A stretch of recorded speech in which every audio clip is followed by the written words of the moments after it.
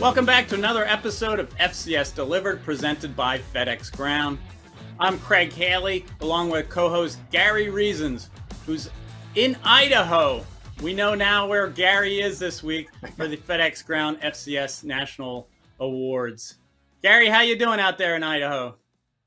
I tell you, Craig, it is an amazing place here in Idaho. I've had the greatest time. Landed in Spokane, Washington, and drove down to eastern part of Idaho, and really it's just been a blast. And it's way early in the morning here to do this podcast for you on Wednesday, but I'm ready to go. Well, if our listeners are wondering, we do tape on Wednesday mornings, get it out, midday. So we are really up to date with what we're talking about. And that includes Gary still in Idaho, ready to travel back home after our podcast. Now, our producers of FCS Delivered are Seth Biley and Graham Bell. Where can you find us? Well, obviously, you're a lot of different podcast platforms. There's Amazon, Apple, Spotify, Google Podcasts, Stitcher, iHeartRadio, and others. And of course, you could be watching us on YouTube. Just search for our YouTube channel. Just search for FCS Delivered. Now, in today's episode, we're going to talk about review week 2 and all the results that went on. We're going to talk a little more about where's Gary this week for the FedEx Ground FCS Awards. And we'll also set up the week 3 ahead this weekend. Hey, Craig, week 2 was a lot better. The FCS effort, really was out there in force. We're going to start with, the big game of the week. We talked about this one, and then Montana State, that team, really, they really put out an excellent effort against South Dakota State, and that was a tremendous ball game. I didn't get the early part of the game, but I think I caught the best part of the game. I caught the very end of the game, the last quarter, and that was where this thing came down to who was going to win this football game in the last quarter. And, Craig, it was an impressive effort by South Dakota State, and really came down to the very last play and really an official's decision whether or not Montana State was going to win that game or not, and it went the way of South Dakota State. You're right, Gary. It was the FedEx Ground FCS game of the week. Top ranked South Dakota State came back from a 10-0 deficit to beat number 3 Montana State 20-16. The play that you mentioned, it was a Sean Chambers pass to Cleavon Thomas Jr. in the back of the South Dakota State end zone. South Montana State, they originally ruled it a touchdown for the Bobcats. I thought live it looked like it wasn't a touchdown, and I think It seems like people out there kind of agreed it was the right call. But regardless, it was a great game, high intensity, and in this kind of matchup, Gary, what do you think it means, for the big picture when 1 versus 3, have a result like this? Yeah, I'm out here in Idaho, and so I'm picking up a little bit of the Idaho vibes and also some of the Missouri Valley, Big Sky type of environment. And, what it comes down to with those two football teams, Montana State, as well as South Dakota State, that's the type of football that I think is superlative at the FCS level. And, you're going to have teams that are built with structure, and they are built with a purpose. They're strong, they're physical, and they're dominant up front. And that's what really wins football games, believe it or not. It's not just throwing it around the yard all the time, as we see a lot of it. But I think that those two teams are, giving you an example of what some of the best FCS level of football is. And they put it on display. And I was really impressed with the football game. And it is a way to just kind of explain how the Missouri Valley Conference, the Big Sky Conference, those two conferences really have an opportunity, I think, and they are separating themselves potentially from a lot of the teams in the FCS. Yeah, and you mentioned it, like the teams that really get down to the end, are in the mix for going to Frisco, Texas for a national championship game. They can really run the ball as much as pass it. They're physical on both the offense and defensive line. So that's a great point there, Gary. And big picture, South Dakota State does have an advantage over Montana State now as far as, if it came down head to head, who's going to have a higher seed with the playoff selection committee. Somebody had to win this game, obviously, but you don't really walk away too bad when it's a close game against another national power. And I think the immediate results we saw in our Stats Perform FCS Top 25 poll this week, where Montana State did not drop at all from this loss. It's still South Dakota State #1, North Dakota State #2. They're both 2-0. Montana State stays at #3, and William & Mary is also #4, just like it was through the preseason through week 1. So we definitely saw everybody's impressed by both teams here in a great matchup. Now, one of the other big things about the weekend, Gary, week 2, was we finally had some FCS over FBS wins. There were 3. It was Southern Illinois versus beat Northern Illinois. Your Idaho Vandals beat Nevada handily, in fact, and Fordham beat Buffalo, as you called it. I picked Idaho last week, but you picked Fordham. So tell me what impressed you about some of those FCS over FBS wins. Congratulations to Fordham. That was something that I just kind of thought that they were going to have an opportunity, Craig, to get that win. They played well, up to that point, and then I thought that they had a chance to get it. CJ did a great job. Montes had a great ball game, so he was one of our award winners this week. But that was a fun team to watch, and that's a reason why you kind of look at these teams as a total and what they've done. As I talked about, I'm here in Idaho. They basically mashed Nevada.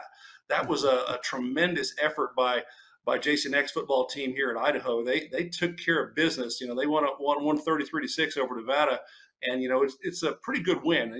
We all know about Giovanni McCoy. He was our Jerry Rice Award winner a year ago, and he's back. He had a big game, and so there are teams that are out there that when you have this on your resume, you could possibly lose 1, 2, 3 games along the road here at the FCS in the FCS level in your conference and all the competitiveness there is. But that FBS win that you have on your resume really looms large, I think, Craig, and it's really good for at least for these 3 teams going to be into the postseason potentially to help them with either A, getting into the tournament, or B, positioning as things end up here for this season. Sure. And, obviously these teams rose in the poll. I mean, the big one, I think, is Idaho. They went from 7 to 5, even got a first place vote. So you do see a difference with the number of voters looking to these teams when they have that kind of win. Now, I do have a question. I mean, all of us, from the media to the fans, you a former player, we all love when the FCS teams play the FBS teams. We love that opportunity. Now, somehow we don't seem to feel the other way when an FCS team plays a Division II or III, or NAIA team plays down. So can we really have it both ways? We want one way, but not the other. Well, not really, Craig. You just have to look at the body of work of every team, and that's really upon the voters. You and I are voters in the top 25 poll, and you have to look at the big picture. And I think that most of our guys that are on this poll and vote, they do take a look at that. They take it to heart. They understand what it is. So, just like we talked about, the top 3 teams at the poll didn't move. A little bit of a shake up there, but it didn't happen. So Montana State did not drop in that football game, and there's no reason for them to drop, because they have the makings of a tremendous FCS program. And I think that most people across the country who are voting, they looked at that and they said, hey, this is what it needs to be. And so I think we're doing a pretty decent job, Craig, across the country of looking at the FCS teams and how they unfold and really what's going to be meaningful in the big picture of FCS football. Well, one of the reasons I mentioned that is this week, one of the power programs, the Montana Grizzlies, the New York Yankees of the FCS, as I always refer to them, they're playing a Division II team, but it's not just any Division II team. They're playing the 2-time defending national champion, Ferris State. So it's probably a tougher game than they've seen so far. And Ferris State is going to Montana, but they've won 28 straight road games. So Montana does have an awful tough game here, even though they're playing down the Division II. And now Ferris State, if I remember, their national championship games are down by you in Texas. I believe they play that game in McKinney. Can you tell us about that stadium? Yeah, they do. They play in the McKinney ISD Stadium, and that is a brand new $52 million stadium high school field. You know, it's a high school stadium. It's a multi-use complex that was built 2 years ago. I think it was 2 or 3 years ago was completed. And I tell you, it's a palace. So I went to one of the opening ball games there as a fan. Myself, my wife, we have neighbors in our neighborhood who had kids playing. And so we went to the ball game, and it was amazing, the environment. It is like a college environment. In Texas, we have some of the mega stadiums that are out there in Texas high school football, and they're on display, and it's pretty impressive. But the McKinney Stadium has been host to college bowl games. They have been host to games like this that are tremendous, and that's where the Division II championship game is played, and it's a great home for it. It's just really close to where we play the FCS National Championship game in Frisco. It's really just geographically, you're probably about 12 miles apart, believe it or not, the two stadiums, and it's really pretty close. So I can go to a championship game in the morning in Frisco, and I can go to another one in McKinney in the afternoon, and could catch two great ball games at two great stadiums. I like how you use the word palace, because from a distance, when I see these high school stadiums in Texas, that's the right word. It's like, wow, it's amazing how beautiful and modern and big that they are. So, all right, one more point about our Stats Perform FCS Top 25 poll presented by FedEx Ground. Last week, Samford was number 8, lost handily to Western Carolina in the Southern Conference opener, a game that we looked at, 30-7. There was a 5-hour plus lightning delay and inclement weather delay from the second quarter. It came about.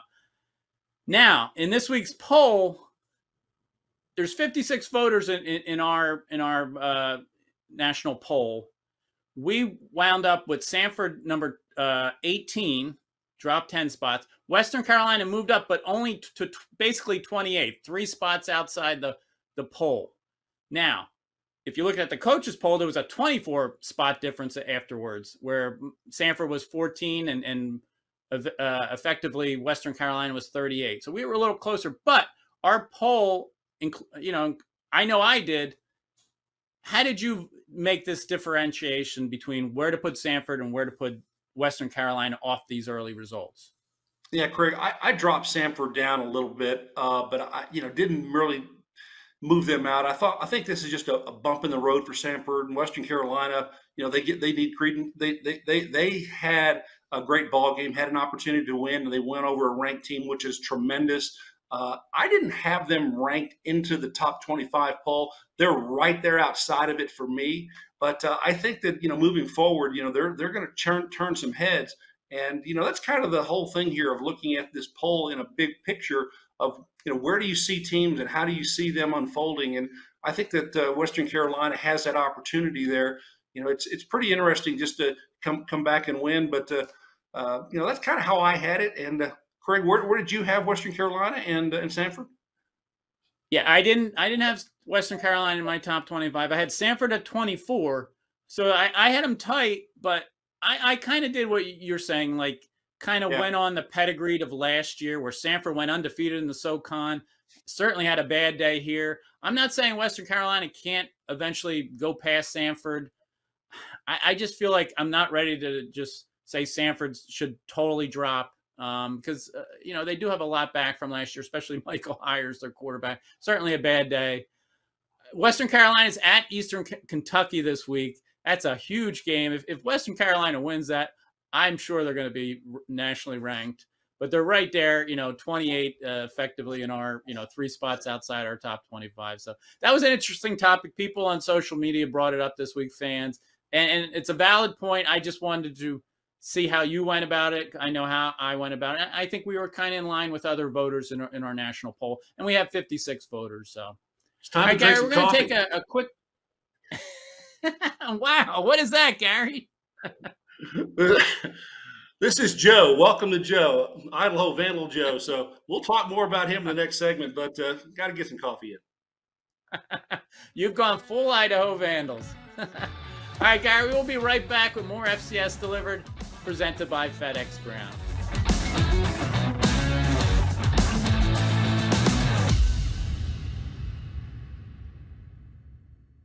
Rehearsals for the school play were really coming along. Bigger smile, Mr. Squirrel? Until a custodian accidentally threw away the costumes. Oh no! Everyone was rattled. Miss Garrity forgot how to play. And the Queen of the Hedgehogs almost quit. Find a new queen! But replacement costumes were shipped with FedEx, and with added peace of mind from picture proof of delivery, everyone could focus on the perfect opening night. FedEx, where now meets next, for residential delivery only.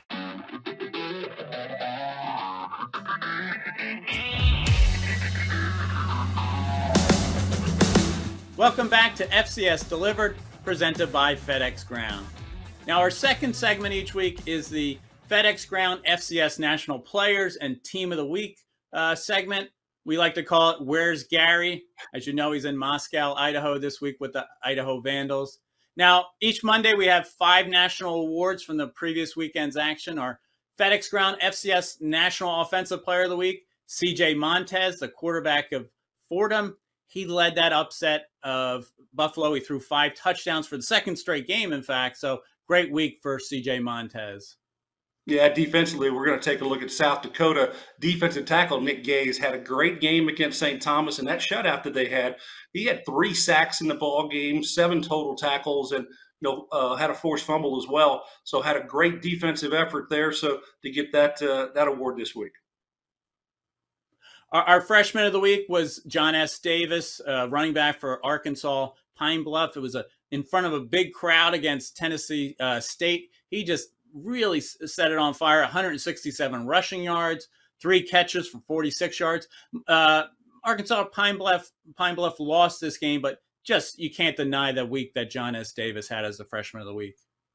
Yeah, had a great game. And, for the team of the week, Craig, Western Carolina, their win over Samford, as we've talked about, was really special. They took care of the football. They held the football 41 minutes time of possession. And I tell you, running back Desmond Reed, he may be a budding star here in this picture. So congratulations to Western Carolina, the Stats Perform FedEx Ground National Team of the Week.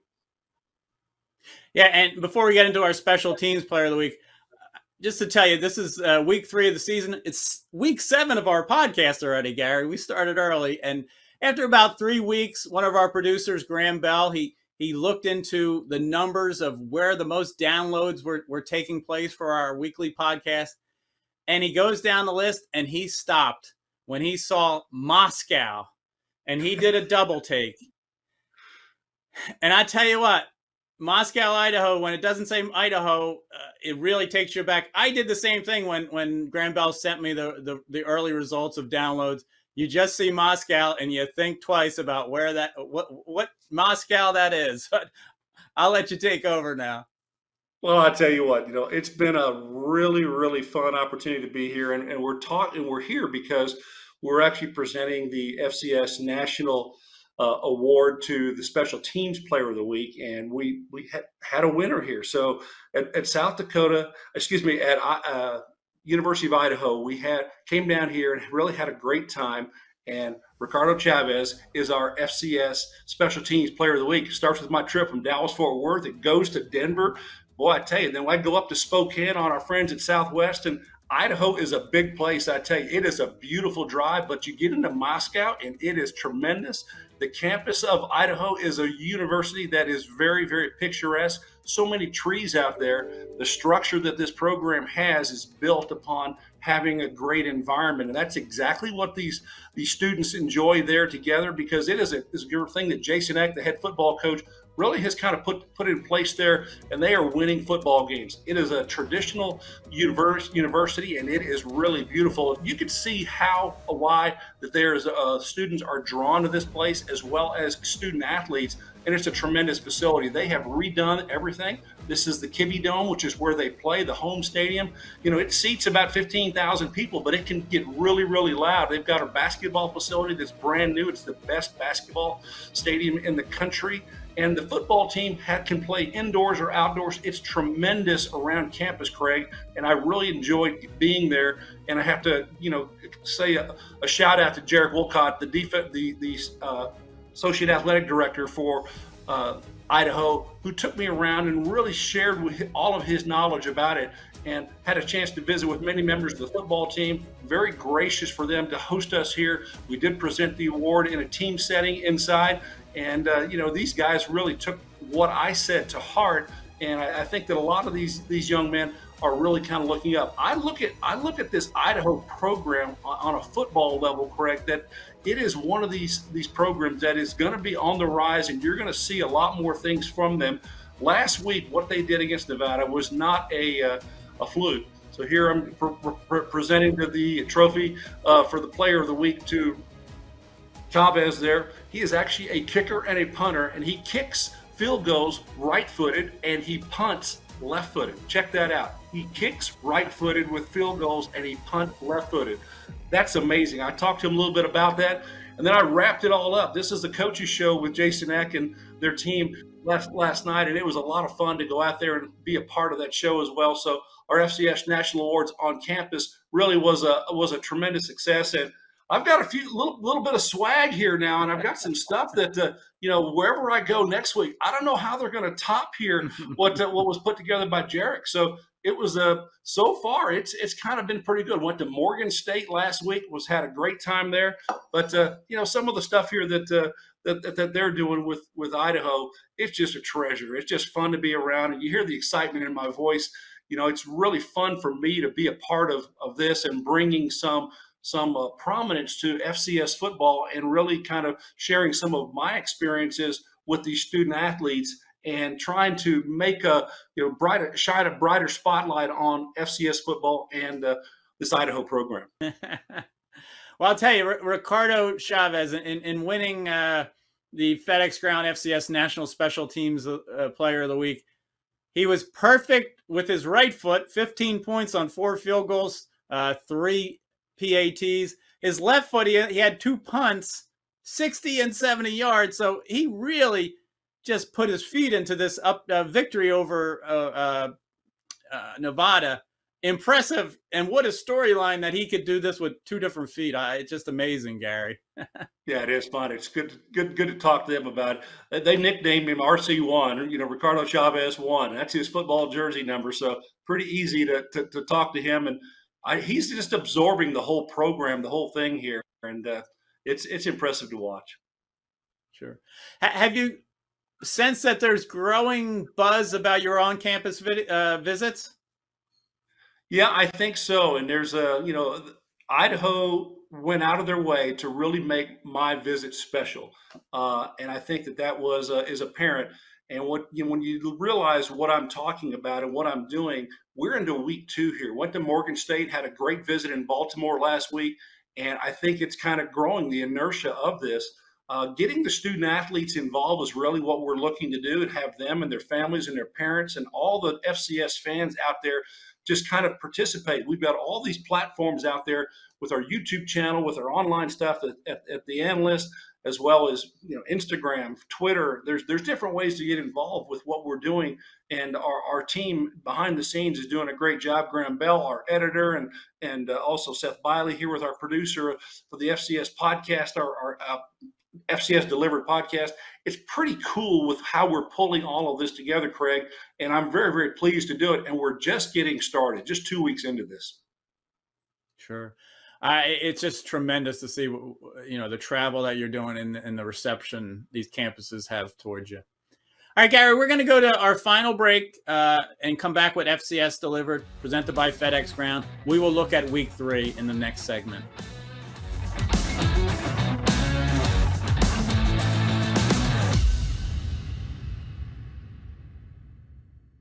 When someone accidentally threw away the school play costumes, Oh no. replacements were shipped with FedEx. And with picture proof of delivery, everyone could focus on the perfect opening night. FedEx, where now meets next. For residential delivery only. Do you like what you're hearing on FCS Delivered today? For more national FCS coverage, please go to theanalyst.com throughout the week. We're the home for the FCS Top 25 Media Poll and the weekly and season-ending FCS National Awards, presented by FedEx Ground. We also take you across FCS Nation with stories, predictions, and an inside look. The FCS coverage can be found at theanalyst.com.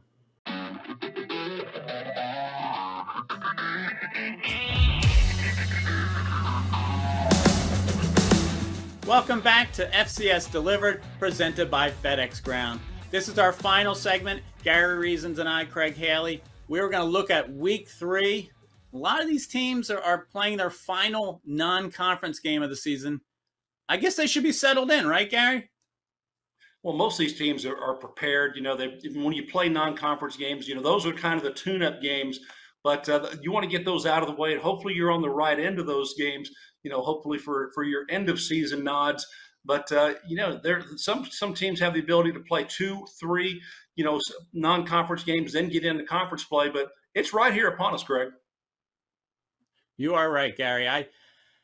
We talk about teams finishing up non-conference, but there's also a league that's about to play its first week of the season. Obviously, the Ivy League starts a little bit later than everybody else. They play 10 straight weeks without a break from here on.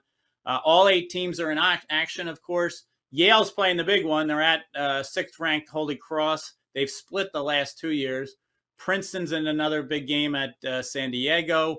Penn is at Colgate. Those are probably the headliners for the first week of the Ivy League season. And then also, speaking non-conference, I think it's kind of cool. There are 3 non-conference matchups this week, Gary, that are over 90 meetings they've had. And to have that kind of rivalries going on this early in the season says a lot. There's Southern Illinois is at Southeast Missouri. It's the War for the Wheel. They're playing for the 91st time. Hampton and Howard, the Battle of the Real HU. They're playing for the 98th time. And then also Illinois State's at Eastern Illinois. It's the Mid-America Classic, the 111th time they're playing. How cool is it to have these rivalries so early in the season? Yeah, these are a lot of fun ball games, and you just only picked 3 that were over 90, but there's a lot of other games that are out there that are rivalry games that are against non-traditional opponents for you. And it's pretty cool to have these things. I know my university, Northwestern State, they're playing Stephen F. Austin University, and that's going to be a fun ball game to be there. And I'm going to have a chance to go out and see that one because I'm going to call that game for Northwestern State this week. So that's kind of the things that were out there. You have these different rivalries. Teams may migrate away from the different conferences and things, but still some of these important games that they have on their calendars every year are the ones that some of the alumni look to, and those are the ones that they want to attend. Yeah, that's a great point. When they, teams might have been schools may have been in the same conferences and then they go different directions to keep these close rivalries together. That's very important for all of college football, not just the FCS. Yes, okay. Opportunities against the FBS. I think there's been 80 total already, so 20 more. There's 7 within the top 25. Starts with Idaho, number 5's at Cal. Sacramento State is at Stanford. They're playing Troy Taylor, Sac State. Troy's been their coach until this year, who's now at Stanford. That's kind of a cool meeting. Yeah, that's pretty good, impressive ball game there. So, we're going to go through some of these rapid fire picks, Craig. You're talking about these ball games. It's one of these games that you can pick one and you really don't really know. So Holy Cross and Yale, what do you think? I think it could go either way. I think Holy Cross has to be able to come across the emotions of a tough loss to BC, Boston College, to be able to handle Yale, because Yale is the team to beat in the Ivy League. How about you? Yeah, I think that Yale is definitely going to be there when it comes all said and done and take care of business. And let's take a look at Central Arkansas and North Dakota State. What's going to go on there? That's going to be a heck of a ball game, and it's going to be talk about the quarterback play there. A little bit about Cam Miller and Cole Payton, what they're doing there. I love how they've made this rotation work. I had my doubts going into the year. I mean, you can't really doubt the Bison, but they seem to be making it work, getting it done, passing and running the ball. So that's interesting. Now, this particular game, they played it once already, 2019. It was kind of the Trey Lance showcase game for NFL scouts. 2020. It was the fall of 2020, the COVID season. It's all the Bison played that fall. They wanted to, showcase Trey Lance for the draft. And guess what? It turned into a great game. It was 39-28. North Dakota State had to rally. So I think it's a great matchup. I'm going to go the Bison. Who are you going with? I'm going to go with the Bison as well. It's going to be one of those teams that I think is just, they're big, they're strong, they're physical. They're going to overtake Central Arkansas, although that the defense there, Central Arkansas, may have something to say about it in the end. Another one of the big games this week, we talked about it earlier, is Western Carolina is at Eastern Kentucky. Eastern Kentucky has played some FBS opponents, so the record may not show, but they're a top 25 caliber team. They were in the preseason. Parker McKinney, he went over 10,000 passing yards last week in their loss, but I think the Sanford win for Western Carolina was probably the biggest of Kerwin Bell's 3 seasons with the Catamounts. I'm going to go the Catamounts, but this is another kind of close pick'em game, Gary. Yeah, I think Eastern Kentucky, though, Craig. I think they're going to get on the right side of this one, get that first W in the column there with Parker doing a good job and leading that team to victory. So I'll take Eastern Kentucky in that one. So now let's take a look at UIW. They're 1-1. They didn't get that. They got their first win a week ago, and then they're going to be at Eastern Kentucky. Let's take a look at Abilene Christian. Out there. Yeah, that's right. They're going to be at Abilene Christian. Abilene Christian, that's a team that going to be physical in that football game. And UIW, their quarterback, who's new in there this year, Zach Calzada, he's been a really solid add to the football team, and I think that's really given them stability on offense. I think that's going to be a fun ball game to watch, and this could be a tough one because Abilene Christian is ready to play. Who are you picking? I'm probably going to lean on Abilene Christian at home. UIW, I don't think is completely settled yet. I think they're still learning about who they're going to be, and I think that Abilene Christian is going to win this one. I'm going to agree. I think it's an upset waiting to happen. I mean, Abilene Christian, they're physical. They're on their line, running the ball, their backs. UIW, you mentioned their team speed. They're like kind of a finesse team. I agree. I think this is an upset waiting to happen. I'm going Abilene Christian. Now, our FedEx Ground FCS Game of the Week. We talked about it a little bit. It's a rivalry game, the War for the Wheel. It is 15th ranked Southern Illinois at 13th ranked Southeast Missouri. I tell you, there's a great story behind the War for the Wheel. This series' 91st meeting, Gary, way back when the series started, the early years, the visiting team used to travel by boat across the Mississippi River to play this game. So they have a ceremonial wheel trophy to the winner now. That is one of the best trophies, I think, and stories in all of college football, Gary. Yeah, I love the trophy aspect in college football. There's a lot of those out there, and I was telling you about the game this weekend. Stephen F. Austin, Northwestern State, they're playing. They don't play for it anymore, but it used to be played for Chief Caddo, the big 7-foot tall wooden sculpted Native American. So that was one to look at. But this game has all the makings of a fun ball game. Southern Illinois, Southeast Missouri. Quarterback Paxton Gallarn. He's got a strong cast of characters there, and I think the Southeastern Missouri with Geno Hess, he's a stud. So I think the Southeast Missouri, Craig, in this one is going to get the right side of the win column here for Southeast Missouri. Well, we call this a pick'em segment because I tell you what, you could pick either way and feel confident or not confident because these are tight games. I'm going to go the Salukis. Their defense has been great. They're on the road here. Lost last year 34-31 to Southeast Missouri. Again, this could go either way. I'm going to go Salukis. We need difference, right? I need some more coffee. Now, last week, we both picked winners for one. We had one choice for FCS over FBS. You took Idaho beating Nevada, and it was a blowout. I took Idaho over Nevada. You took Fordham, which totally impressed me against Buffalo. Who are you picking this week for an upset? I kind of like the guys where I'm at here. So Idaho is really on the rise, and I think that Jason Eck has a pretty good opportunity to take this football team to the state of California, which is going to be a pretty good plane ride. And I kind of like the Vandals. The Vandals are getting on the right side of things. And you know what? I'm going to go all in on Idaho, and I'm going to say that they're going to have an opportunity to win against Cal. That's going to be a monumental win here for Idaho, a former FBS team now playing back at the FCS level in Idaho. But I'm all in on these guys. So you see my little – what's over this other shoulder here? little banner. There it is, right up there. Okay, so I'm all in here on the Idaho Vandals going against Cal and getting that upset.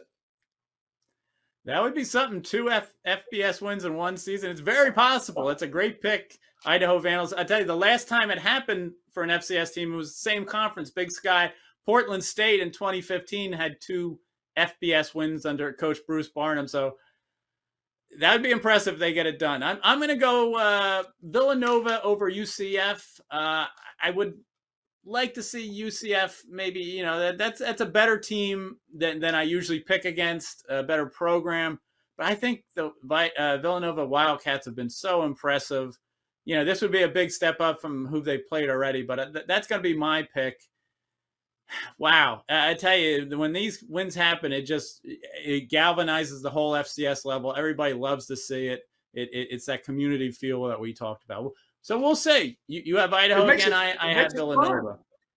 I got to get some breakfast, Craig. I've got some energy here, courtesy of Idaho. So I've got the Vandal bar. So I'm not doing any marketing or advertising here, but this is got to have my breakfast, right? Reggie Jackson has nothing on the Idaho Vandals, that's for sure. Well, that brings a close to our episode of FCS Delivered, presented by FedEx Ground. We thank FedEx Ground for making this happen. Also, Stats Perform. Seth Biley and Graham Bell are producers. They do yeoman's work with our episodes. And tell you, Gary, as we mentioned, a lot of tight games here for week 3. I think we better be ready for some more great action. Yeah, it's going to be a great weekend. It's going to be fun. I'm going to go down to call a ball game here, leaving Idaho. Got to get back to Texas and on to Louisiana. So Gary's a traveling guy, Craig, and I really enjoy this time of year. Tremendous, Gary. All right, well, thanks again for tuning in. This has been another episode of FCS Delivered, presented by FedEx Ground.